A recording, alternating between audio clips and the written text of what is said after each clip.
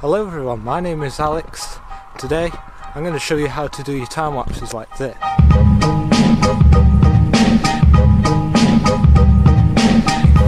So there's a couple of things that you'll need. First off, you'll obviously need a camera to obviously change the settings to how you want. So you're going to want to change the f-stop and the aperture and all that sort of stuff. So the first thing you'll need is a camera.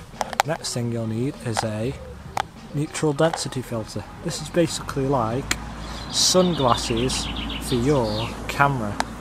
We're going to be shooting with a long shutter speed. We're going to be using like 2 or 3 seconds so we can get the motion blur of the cars in the day.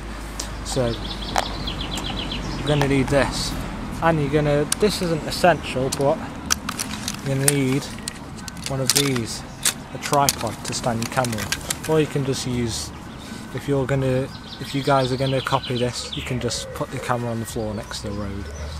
It could be for a cool effect, you don't know. So when we get there, I'm going to show you what settings you'll actually need.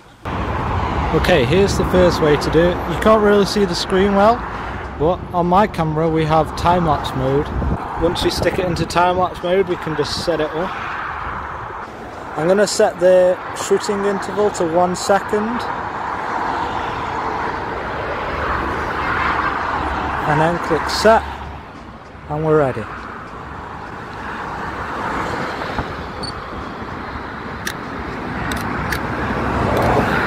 Let that do its thing.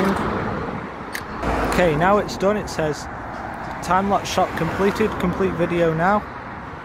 Yeah, and then it's basically asking me what quality I want it and everything like that, so I'm just going to keep that as that because it's in HD, 30 frames a second, sequence normal. Going to take a minute, and now we have the video. So guys, I hope you enjoyed this video. If you did, leave a like, subscribe. I'll see you all in my next video. Bye.